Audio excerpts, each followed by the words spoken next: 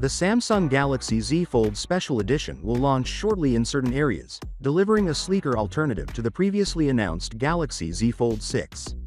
Since its initial leaks a few months ago, it has been widely reported that this new foldable device will not support the S Pen stylus, unlike the Galaxy Z Fold 6, which does, though the stylus is sold separately. But a new update from Ice Universe on X, a well-known source for smartphone leaks, indicates that the special edition will indeed support the S Pen. It is crucial to note that this does not indicate the existence of a built-in stylus slot. Rather, it will be compatible with a separately supplied S Pen, like with its predecessor.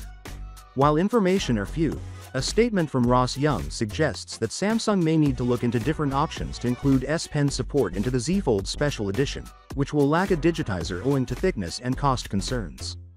This raises concerns about how Samsung will allow S Pen functionality on the new foldable. As Sam Mobile pointed out, the lack of a digitizer means that the S Pen will miss some of its more sophisticated functionality when used with the smartphone, resulting in a more basic passive stylus that works with any capacitive touchscreen. Given the high price of the Galaxy Z Fold Special Edition, it seemed doubtful that Samsung will choose a simpler technique. There were rumors that the Galaxy Z Fold Special Edition would be unveiled in October, but recent updates indicate that Samsung may reveal this new foldable device as early as September. It is expected to have larger screens than the Z Fold 6 and a powerful 200-megapixel main camera on the back.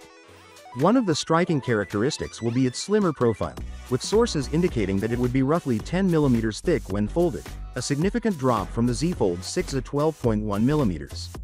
However, aficionados are concerned that the Galaxy Z Fold Special Edition would only be accessible in China and South Korea when it launches, which might significantly restrict its availability. Finally, what are your thoughts about it? So without being said, let me know your thought in the comment below, and if you are new here, please subscribe. Peace out.